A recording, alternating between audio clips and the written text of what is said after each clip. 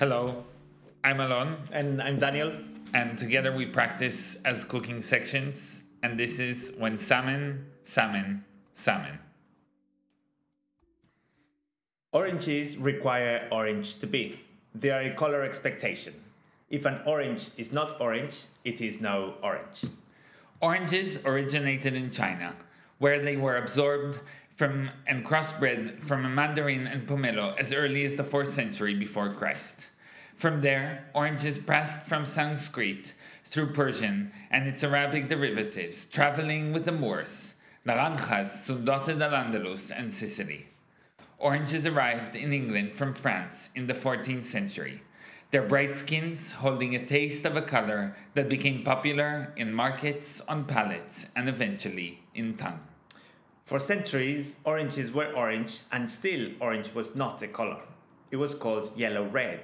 It took another 200 years for the color to earn its name, to become a form that could give itself to others, to be ascribed to flowers, stones, minerals, and the setting sun.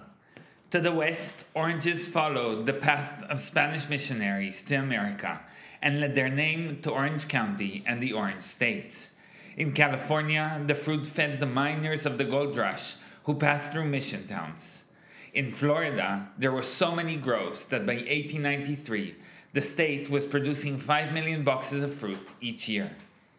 In this tropical climate, nights too humid and too hot, oranges would ripen too quickly. They were ready to be eaten while still green. And so, from the 20th century onwards, green oranges have been synthetically dyed orange, coated to match consumer expectations. Oranges reveal that humans cannot imagine a species detached from its color, even when we are the ones who detach it. This is the origin story of what Ai Hisano calls the capitalism of the senses. The management of food color as a business practice often invisible to consumers in order to correct natural variations. As she remarks, the color of food is not merely a physiological characteristic, but a contested terrain where nature and technology intersect. Business interests, government regulations, and consumer expectations compete, and taste and sight are entwined. Amid all the observations that are made about industrialization and its consequences, the following is rarely heard. The world's colors are shifting. We grow up coloring in pictures of the world, trees are green, oceans blue, and yolks yellow. That everything else in life is turned regularly upside down is only tolerable because oranges remain orange and the sky remains blue. An increasing amount of industrial energy is directed, therefore, towards dyeing the world in natural colors so that life and commerce may proceed. But dyes may miss their mark.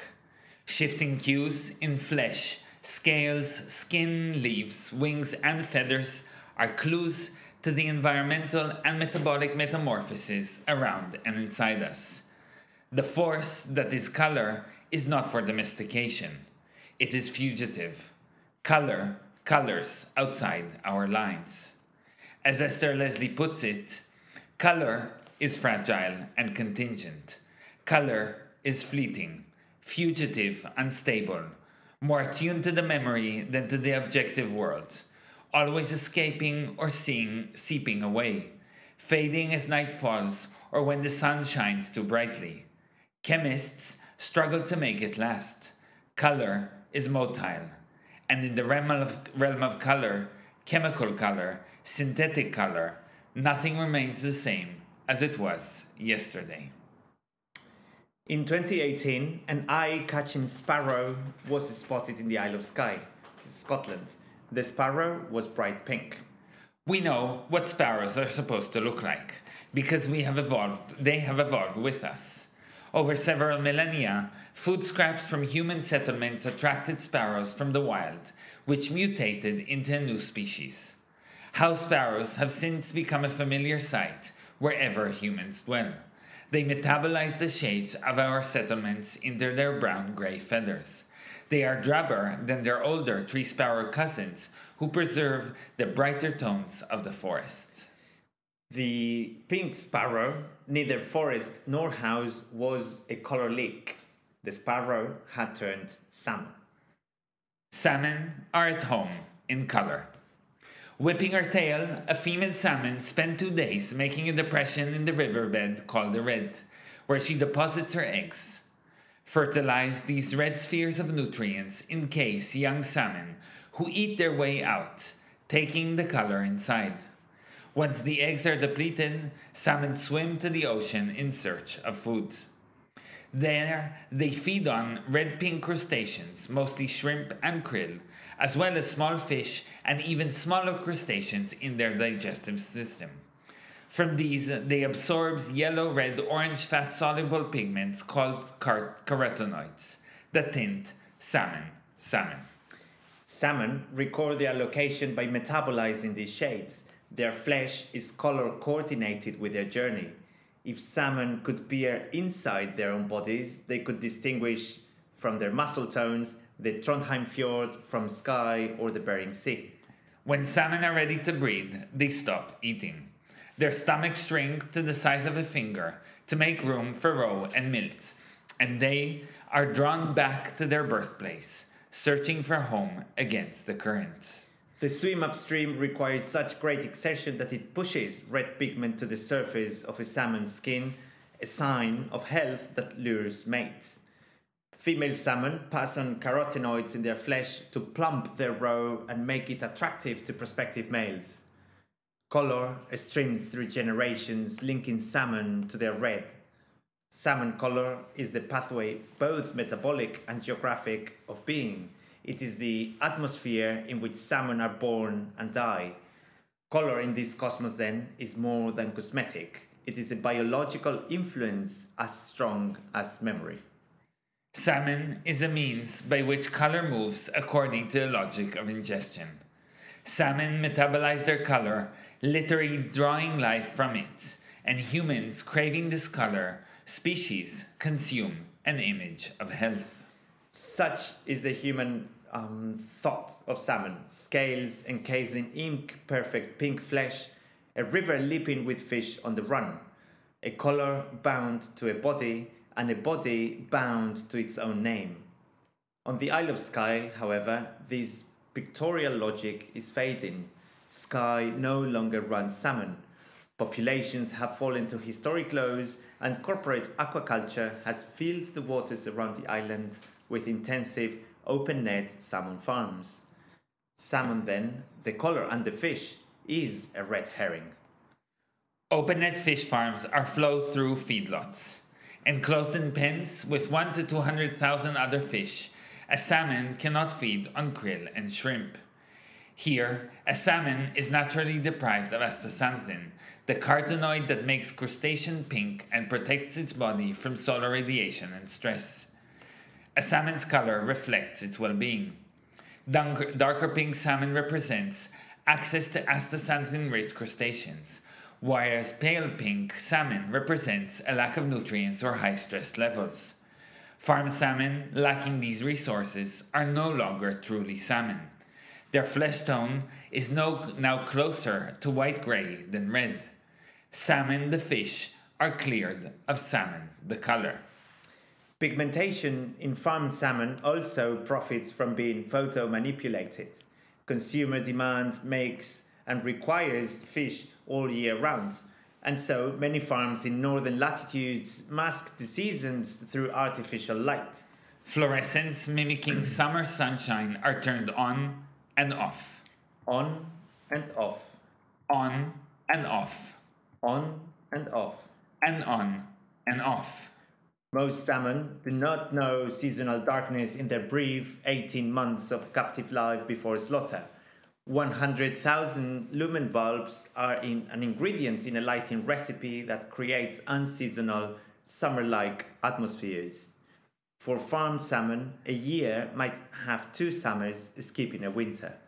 Salmon is perhaps the only animal to have been domesticated on a global scale within our lifetime. As Alex Blanchette notes in Percopolis, waves upon waves of industrialization have been compounded into farmed animal bodies over time, and there is nothing familiar or stable about the emerging result. Under the weight of accelerated growth, farmed salmon spines curve, eyes wrap, tails shorten, and jaws bend. More than 90% of farmed fish can indeed be considered deformed. Fused and compressed vertebrae twist bodies to such an extent that salmon struggle to swim. The technology and labor that is needed to keep these industrially farmed animals alive for optimal profit, Blanchette continues, shape bodies without remaking nature in service to human flourishing. Far worse, they leave behind unruly, polluted, and toxic environments. Parasites like sea lice thrive on salmon bodies when they are cramped into the confines of the pen, easily multiplying as they jump between hosts. These parasites feed on the skin and blood of farmed salmon, causing lesions, stress, and in some cases killing entire populations. The lesions, which make fish aesthetically unappealing and unmarketable, are the biggest problem for farms. Increasingly, poisonous toxins to fight disease and parasites are added to feeds and also metabolized into flesh. And when chemicals are ineffective, salmon are just splashed with boiling water over short periods of time to detach the lice. This is of course an imprecise method, and in 2016 over 175,000 Scottish salmon were boiled alive during a not uncommon accident. Another way to target parasites is through the use of laser beam. These optical Deleuzian devices go on and off, on and off, on and off, and on and off. The farm's light regime is therefore a paradox. As growing seasons extend and fish multiply, parasites thrive, and more light enters the fray. Light necessitates light to keep up with market speed. Salmon summer is the season for cataracts. Warm water temperatures fog the lenses of fish eyes, and usually salmon swim deeper to escape the heat, but in farms there is nowhere to go. In this salmon world, most fish are blind and partially deaf, which at least may reduce the stress of living with the noisy light systems, heaters, and seal deterrents of the farm.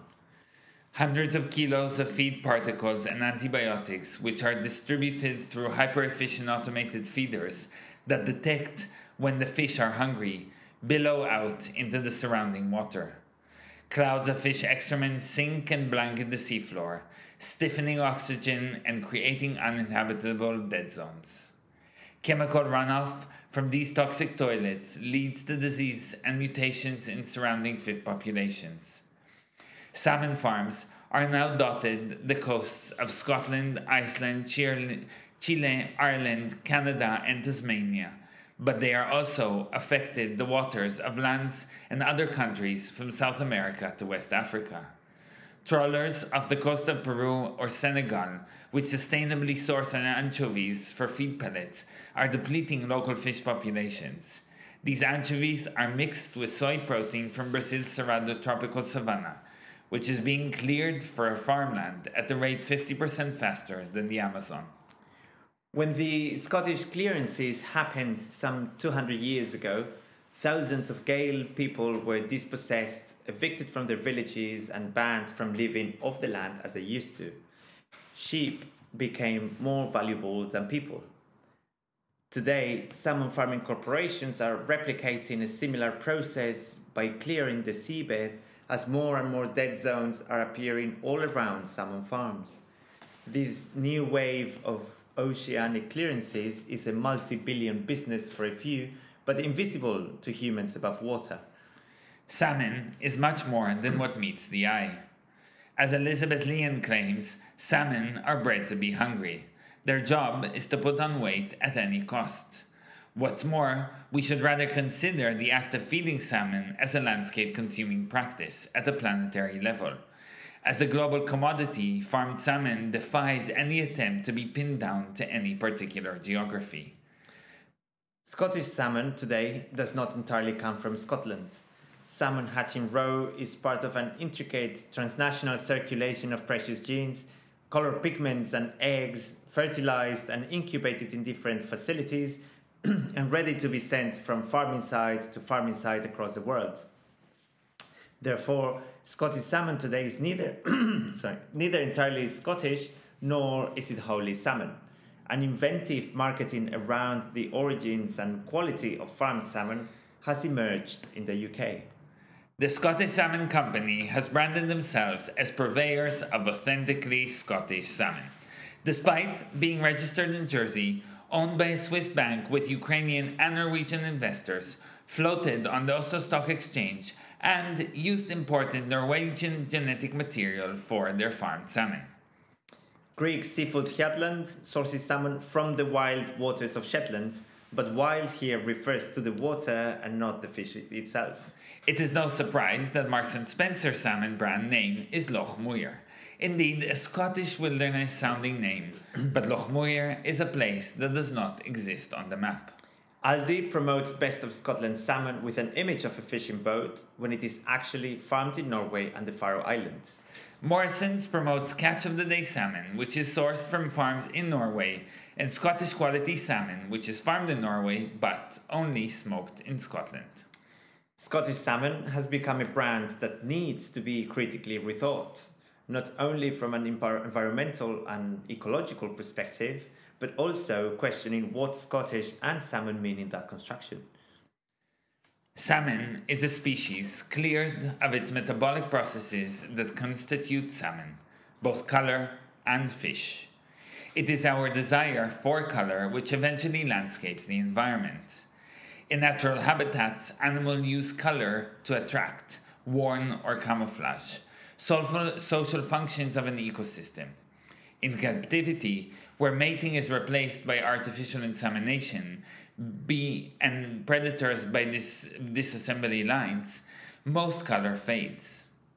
Yet, to the human eye, a body without color is nobody.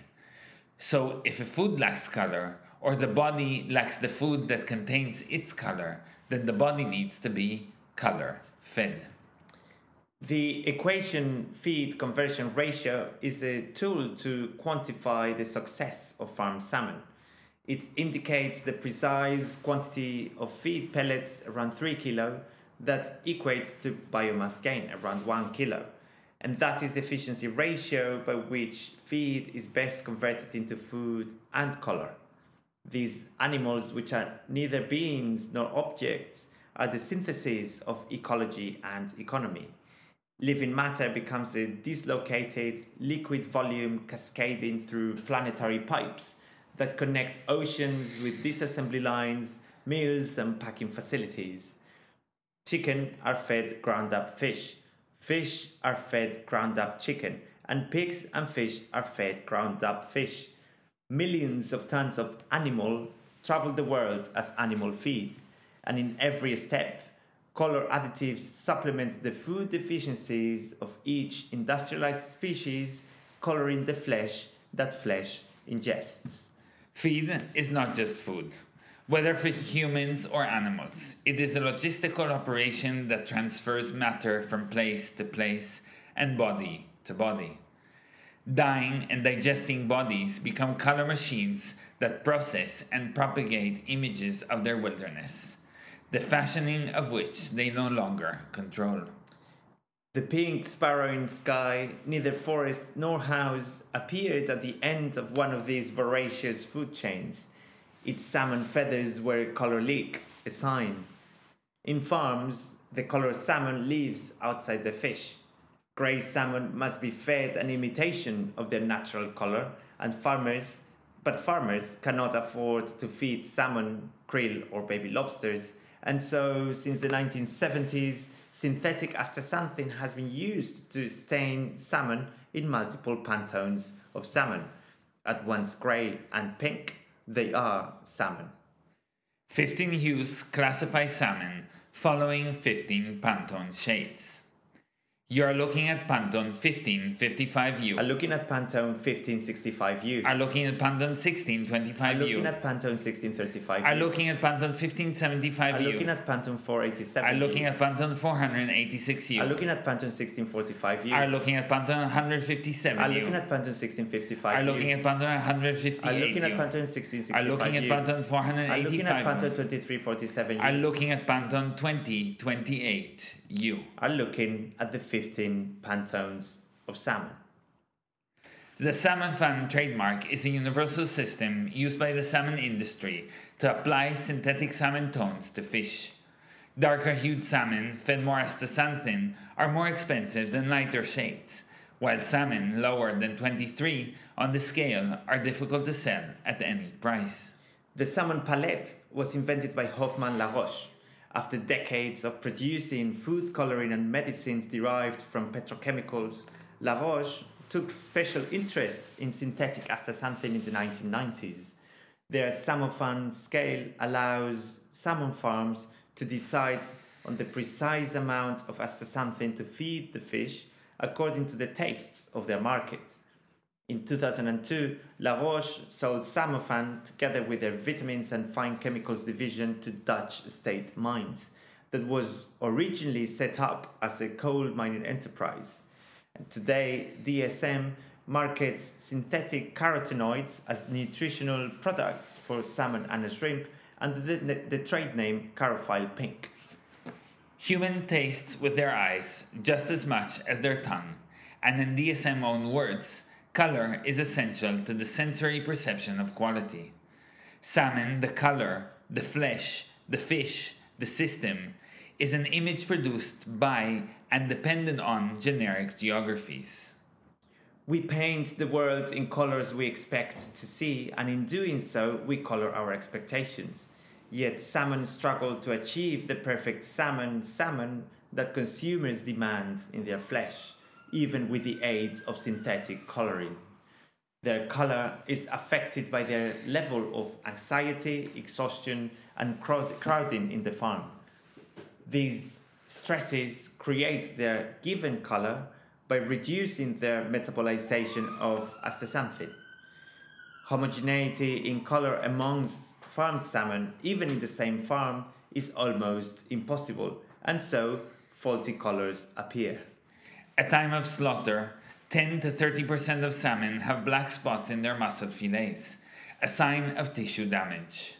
No one wants to eat fish colored with polka dots, and so they are discarded. Color is all that matters. The salmon sparrow in sky was a warning signal of this very possibility. A body consumed by the color of another species, a red flag. In 1856, William Perkins was trying to synthesize quinine as a treatment for malaria. In the process, he accidentally isolated mauve from coal tar, unleashing the colors held fast in the sludge of energy. Little did he know, this would come to be called aniline, and would be the base of a synthetic color revolution, as well as the origins of almost all chemical and pharmaceutical companies. Turning coal tar into color was far more rewarding than any alchemist could have dreamt, providing the means by which the world could be completely repainted.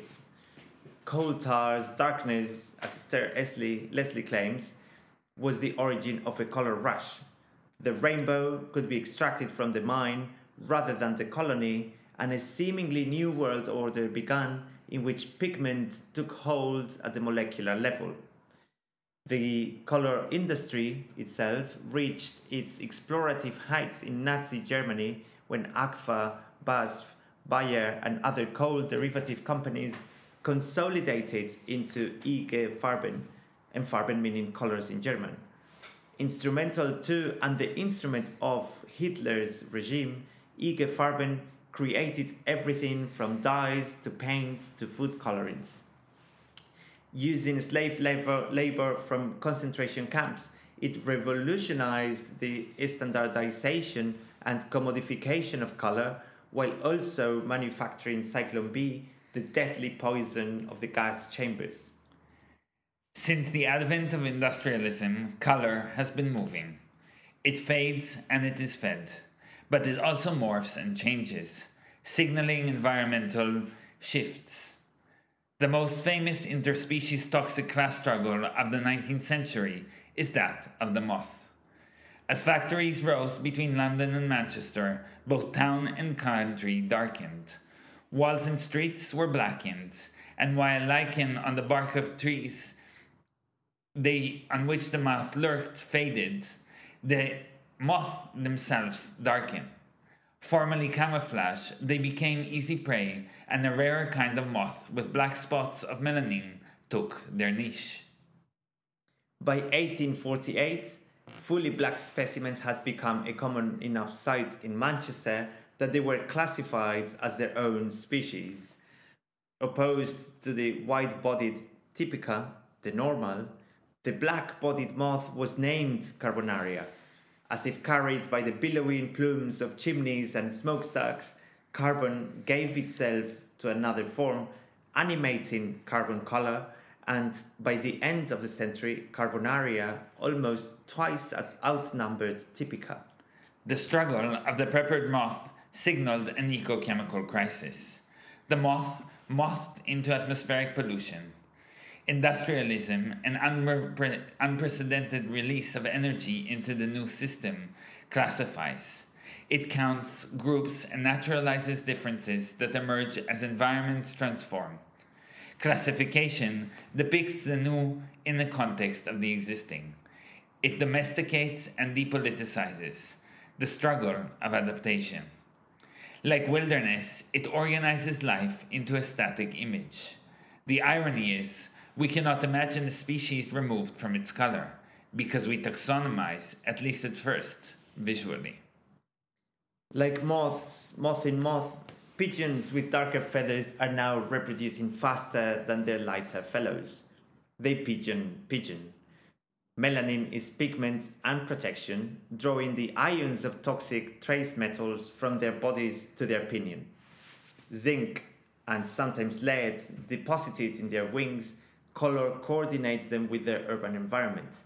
Even after death, birds keep atmospheric toxins in their own feathers, and we can read the composition of urban air in the way feathers feather toxin.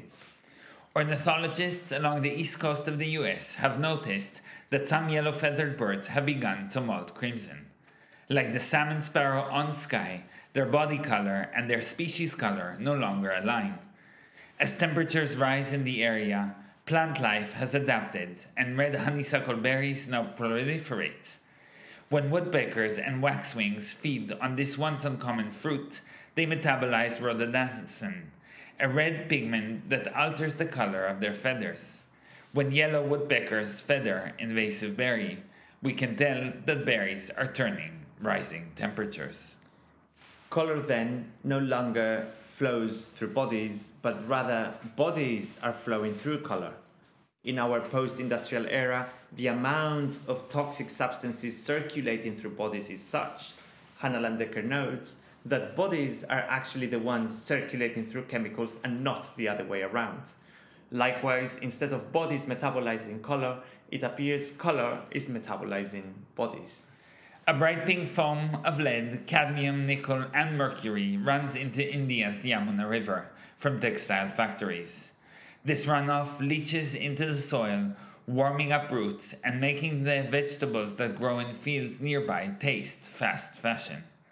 Fast fashion flows from the river to the plants to the textile workers who eat them and back out again.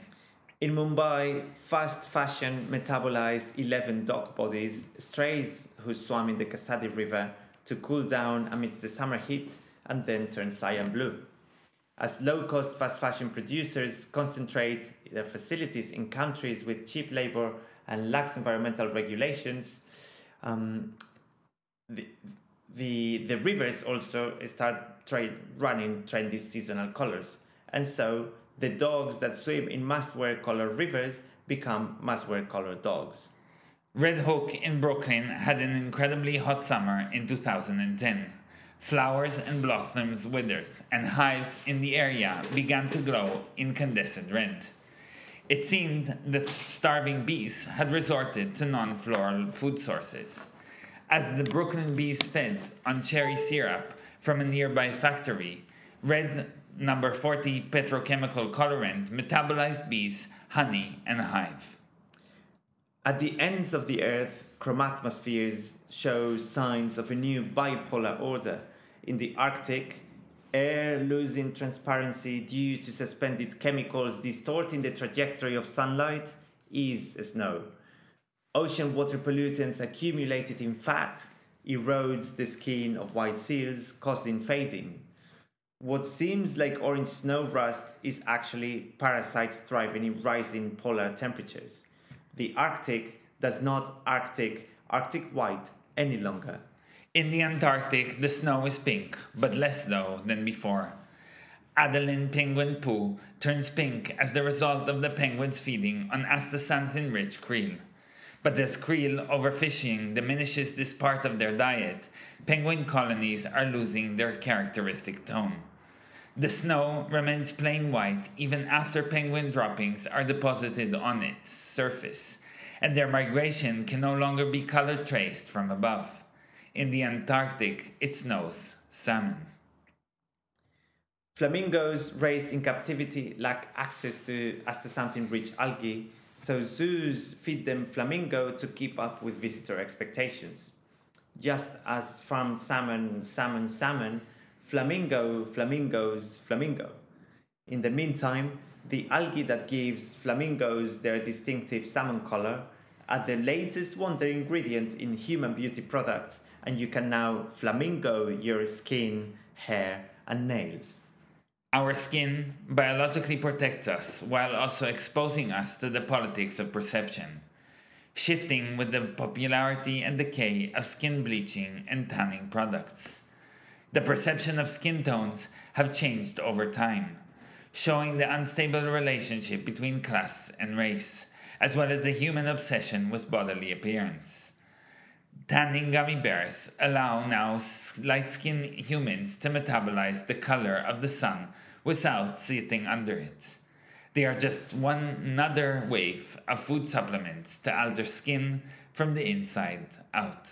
Bodies have become filtering devices. Humans and animals are disposable hosts for synthetic color. Humans struggle to imagine a species detached from its color, even when we are the ones who detach it. Shifting cues in flesh, scales, skin, and feathers are clues to the metabolic metamorphoses around and inside us. Life in the chromatmosphere denies salmon the right to their own colors. As diets and desires transform plant and animal bodies, we need to learn the struggle of living with and within color.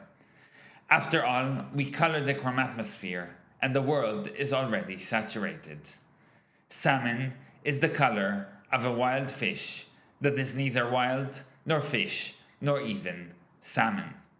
After decades of overfishing, exhaustive salmon farming, and color leaks, Sky's waters have reached a point where seasonal productivity, ecology, and employment need to be rethought. Food seasons, as we know them, have ceased to exist. In a supermarket, you can find strawberries, tomato, plums, or even salmon, filling the shelves all year round. You have all seasons. Beyond this flattened, continuous 365-day-long seasons, what would be the new periods we could eat according to today? If humans have been changing environments, how can we also change our food systems to adapt to them and build other forms of landscape? CLIMAVORE explores how to eat as humans change the climate, a form of devouring that follows the consequences of anthropogenic landscapes affected by intensive forms of extraction.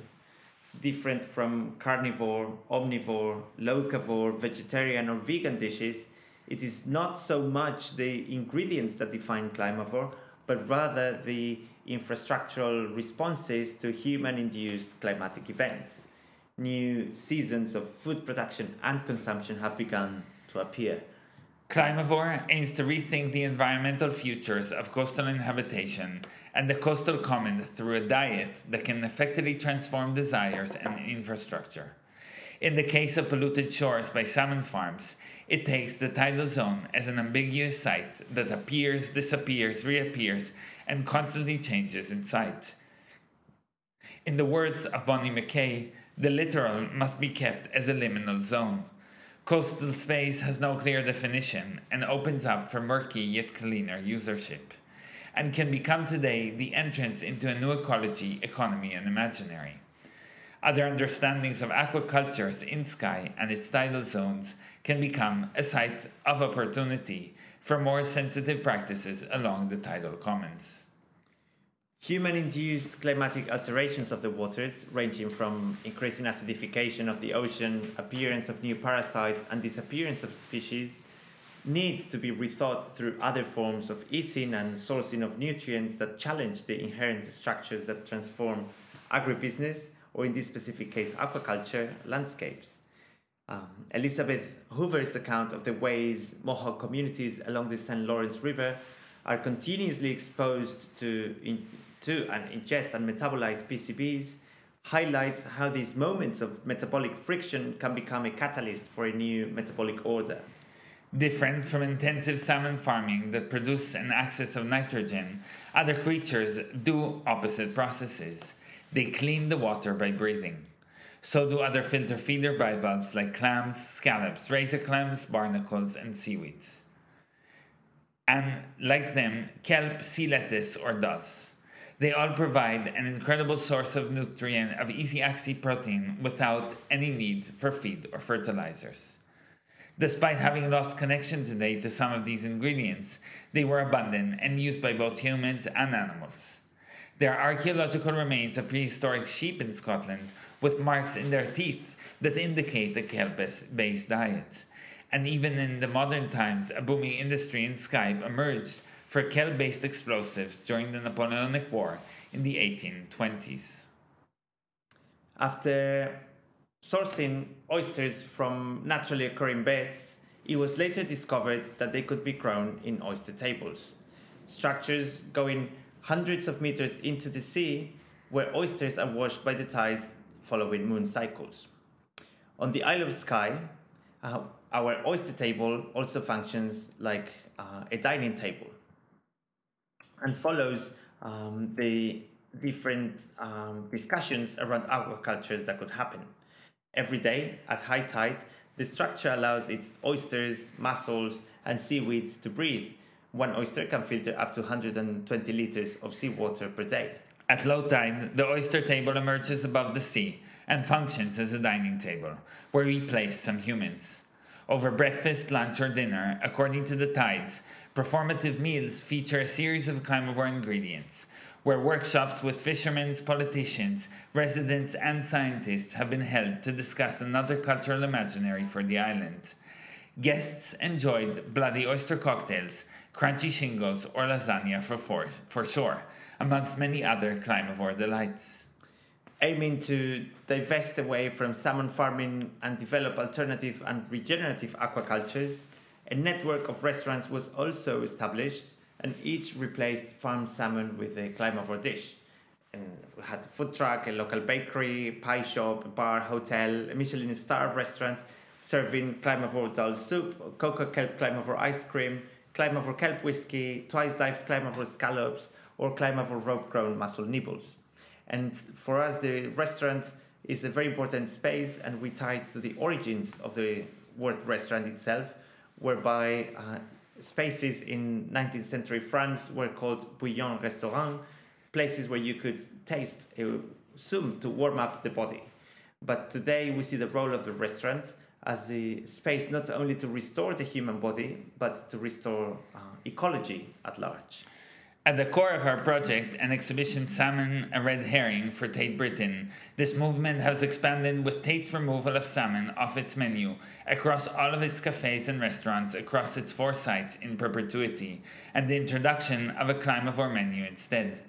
This consisted of seaweed-based dishes instead of farmed salmon, and also a new beer produced with Cullen Brewery in Skye that used oyster shells for carbonation and kelp in its brewing process.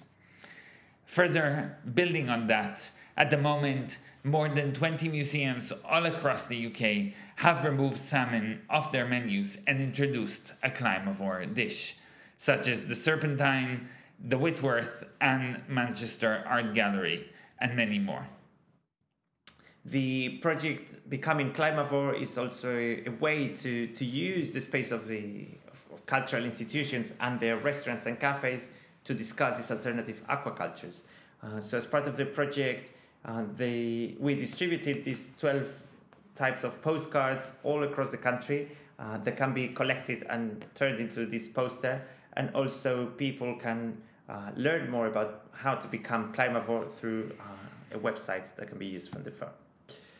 So in parallel to all these UK-wide move, the CLIMAVORE station in Skye is a coastal environmental heritage centre that we are running in Portree that acts as a catalyst to divest the island away from farmed salmon and promote regenerative aquacultures instead.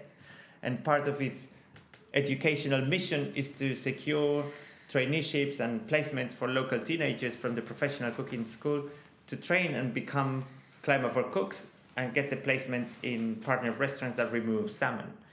Through pedagogical and professional development, the future cooks of the island can also start introducing that new coastal imaginary. The CLIMAVORE station also develops a host of new cultivation techniques for an intertidal polyculture farm, or seacroft, that will host a multiplicity of species growing as an ecology. The replicable and scalable model can become a multi-site test site and a pedagogical space for coastal communities. After doing water surveys this month, we are making the first wild seeding tests in Skye in collaboration with local marine biologists, testing different materials and textures for a seaweed to attach to them. From the waste streams that aggregate from consuming mussels and oyster shells, the CLIMAVORE station in Skye also is investigating new materials that are being developed to reduce the amount of food waste going to landfill. Instead, we are collecting shells from local restaurants that will be transformed into new building materials and incorporated into the development of the CLIMAVORE station and the architectural fabric of the island.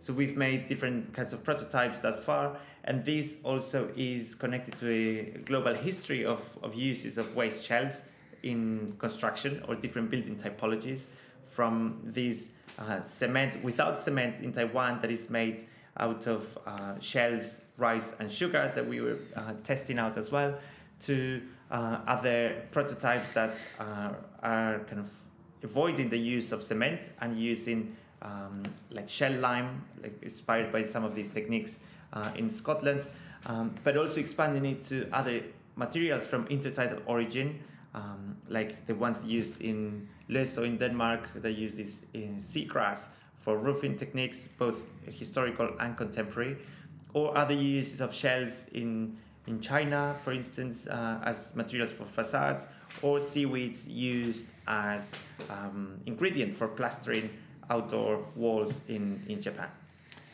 Through these many metabolic interactions, the tidal zone becomes a space of opportunity for discussing the spatial construction of the ocean and its shores, to rethink the coastal policy and facilitate small-scale independent initiative. The CLIMAVORE station works across education, farming, material, oral histories, and legal action, as it also provides advice on how to open your own oyster or seaweed farm, while supporting how to object planning applications that are trying to open or expand salmon farms. All of this while serving delicious CLIMAVORE dishes. So slowly, people coming up to Skye will ask for Skye kelp, Skye dolls, Skye oysters, or Skye mussels, ingredients that regenerate the coast by breathing in this era of increasingly evident man-induced climatic events. On the tidal zone, we can determine what we eat as humans change climates. Thank you very much.